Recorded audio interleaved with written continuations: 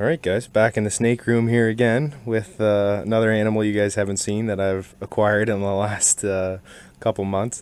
This girl is actually the, well, I'll say second most recent acquisition. And you can see she's a blood python. The reason I jumped on this is this girl happens to be Het T positive albino, just like my visual T positive, of course, but this girl's an adult. She's much bigger.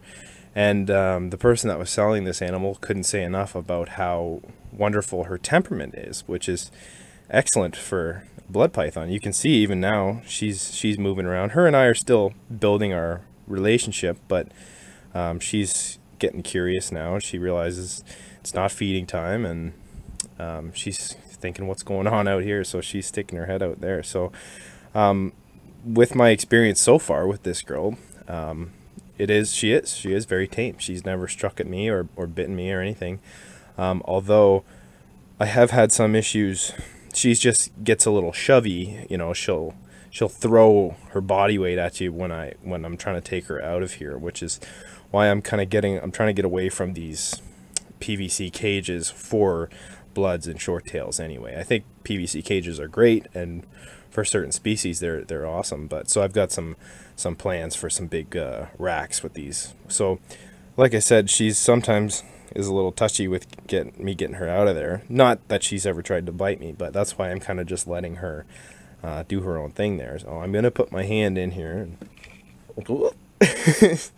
you can see she didn't like that. Now I don't think this girl would bite me, but like I said, we're still developing our relationship, so I'm going to reach back here, grab my hook, just to kind of direct her head in the other direction, because I am also kind of standing above her sort of thing, so she's looking the other way now, so we'll yank her out of here. So you can see what I mean. She's a little jumpy when getting her out, but then she should be fine now. So we'll set her down. Because as most of you know, blood pythons have quite a reputation. And I used to have some, and if you go back in the videos far enough, you can see some of the ones that I had.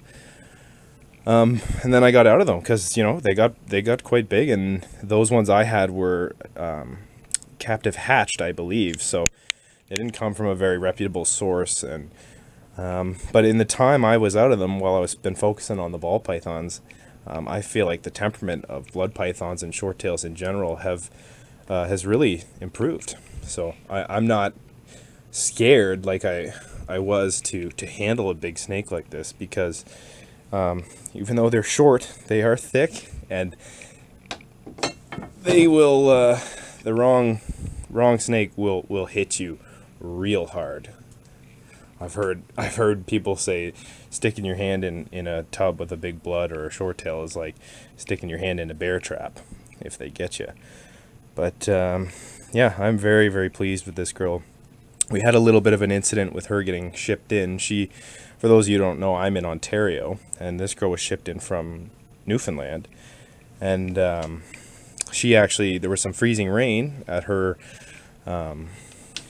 drop off in Montreal, and she got delayed in shipping for an extra day. She was stuck in that box, and when I reached my hand in that box to get her, she was cold. She was real cold, and she wasn't moving very much, and quite honestly, I thought she was dead. So I would have been really sad to not have gotten her, but everything worked out, and she's just fine. No respiratory or anything like that. She's healthy, and yeah, she's doing really well, and I just love that blood red color she's got to her.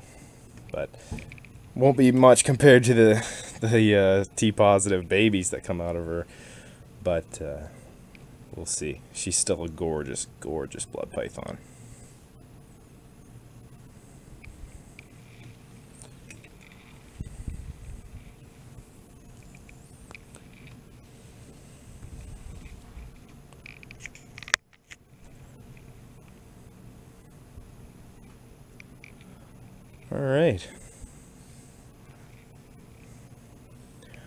All right, we'll leave it there for this video. Hope you guys liked it. If you guys have any suggestions for anything you want to see, let me know. Comment down below, and don't forget to like the videos and subscribe to the channel. Thanks for watching, guys.